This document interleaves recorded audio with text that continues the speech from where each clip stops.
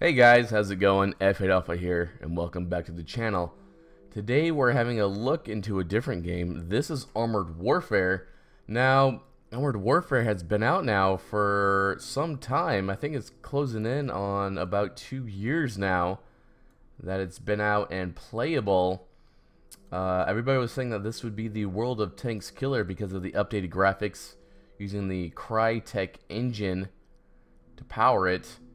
And it had Obsidian Entertainment behind it, producing it, or developing it, I should say. However, Armored Warfare suffered from some very serious problems that we'll have a look at today.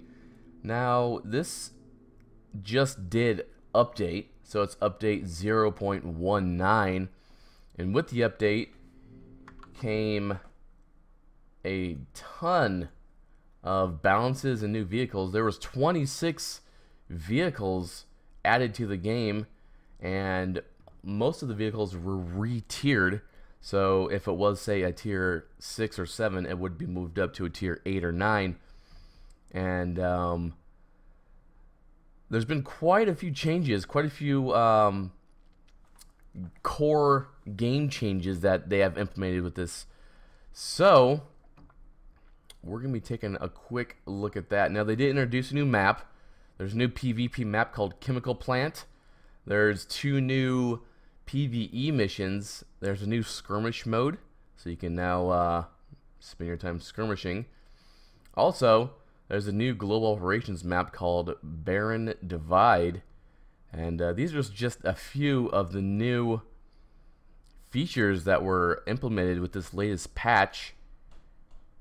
Now, Armored Warfare, I gotta say, visually, when it came out, was definitely the more graphically intense game compared to World of Tanks. World of Tanks had not yet gotten their HD models, and they were lacking behind, which is what gave Armored Warfare here quite the advantage.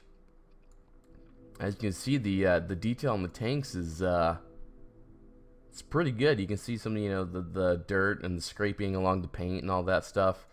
The cage armor, of course, the cables. All of this graphic detail is very good in Armored Warfare. But the graphics is not really what killed Armored Warfare. What killed Armored Warfare is the player count. So basically nobody is playing Armored Warfare now, and so what that means is that when you go to get into a battle, PvP battle, as you can see here, there's 2 people right here, player and queue, 2. So obviously we're not going to get a battle for quite some time until an additional 28 people or so get on. So that is what is killing it. As you see here, even in the PvE battles, if you click on hard, there's 8 people. So we got 4 times the number waiting in the PvE queue here.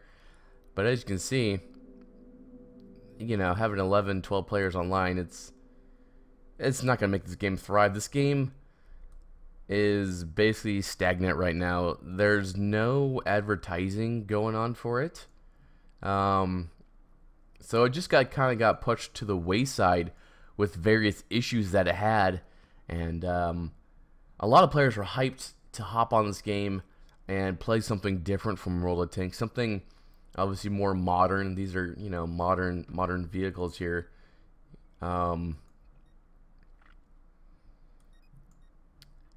They were interested in playing something a little bit different, something that would be current as opposed to World of Tanks. So World of Tanks came out in 2011, I want to say. Don't quote me on that. That's my educated guess without having a look into it. I think somewhere around 2011, 2012. So the game is quite dated. However, they are updating the graphics and the HD models and World of Tanks, and hopefully they're going to come out with the environment, the maps will be HD quality, and that will of course be a definite game changer. But for right now, getting back to Armored Warfare, there's just nobody playing this game. And I mean, personally, I think it's a good game. I think it has some very, very good mechanics in it, like the artillery is much different to World of Tanks. World of Tanks, you're accustomed to getting like 1 or 2 shot from artillery. The damage is like astronomical. You get hit with that thing, and the shell penetrates your tank. You're going back to the garage. Armored Warfare, they took a different approach to it. They took a more rapid fire, less damage approach to it, and also they implemented other mechanics in the game, like smoke screens, so you can, you know, block your allies or prevent the enemy from targeting your tanks. You fire off a smoke screen around it, and it'll basically just blot out the area so nobody can see anything. Also, you can illuminate the area with illumination rounds. So they implemented some different mechanics into Armored Warfare, but overall the game is pretty much, I don't want to say dead, but it's definitely not thriving. This is, you know, doesn't have, you know, 20, 25,000, 30,000 players on it at any one given night during the week like World of Tanks does. This, you know, has maybe 30 people on a good night that are dedicated to playing this. Now, this latest patch that came out gave you the opportunity to reset your account. And so basically they would refund you your gold, your credits, and your experience that you used in the previous patches to, you know, progress down the lines. And so with this option, you could either take advantage of it or not. You could keep your progress as is. I took advantage of it. I went ahead and I reset my account, and with that, I think I had like 500 million credits and like 28,000 or 28 million experience that I could use for anything. I also had like 34,000 gold, which is what I used to purchase the latest premium tank here, which is the T-72 Bravo 3. Great tank, plays really well. I love the gun on this thing. The maneuverability is great. You know, the armor is actually pretty effective. The reactive armor here that explodes when your tank gets hit, and you don't take very much damage at all. Super effective tank. I love the look of this tank. I always have. But once again, trying to get into a match with this tank is not the easiest. You'll be waiting for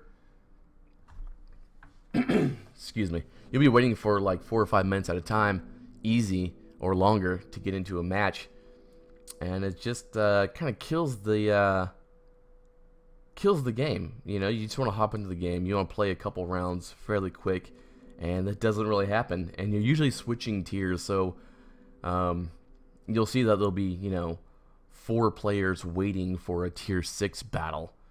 So if you hop in your tier 6, obviously you'll get put into a battle. So you're usually switching tiers, not really playing the tanks that you really wanted to. So like I said, the player count is just what is doing this game no justice here. Now they are looking at a massive rebalancing again in patch 2.0, which will be the next patch coming out. But like I said, I don't think it's going to make very much of a difference. The game might be getting better, and they might be improving the quality and the mechanics in it. However, nobody's playing it because people have, one, forgotten about it, so they downloaded it and played it for a little while, and then, you know, it was like, okay, that was fun, let's move on to something else. Or 2, they don't know about it, because obviously World of Tanks is massively popular, especially in the EU or Russia. Very, very popular game over there. Where this Armored Warfare on the EU server is decent. You can actually play the tanks you want to play. However, you're playing on an EU server, which means if you purchased anything for the NA server, so premium tanks, then you cannot play them over there. Also, all your progression doesn't transfer. It's not a unified account. It's, you know, per server on different continents. So I gotta say, as far as the NA server goes, we are having some tough times with this game. So that's kind of the state of the game, guys. I just want to kind of give you guys a quick update. This is a new game I haven't featured on my channel. However, I have been playing this game for a little bit. But like I said, the player count has been down, so there's really been no point. However, the update, I wanted to bring it up to you guys. I wanted to bring it to your attention. Maybe you guys will have a look at it. It's called Armored Warfare. If you didn't catch that the first time around, check it out. Download it and try and get into a PvE battle, because PvP is pretty much dead. But with that said, guys, I am F8 Alpha, and I will catch you guys next time.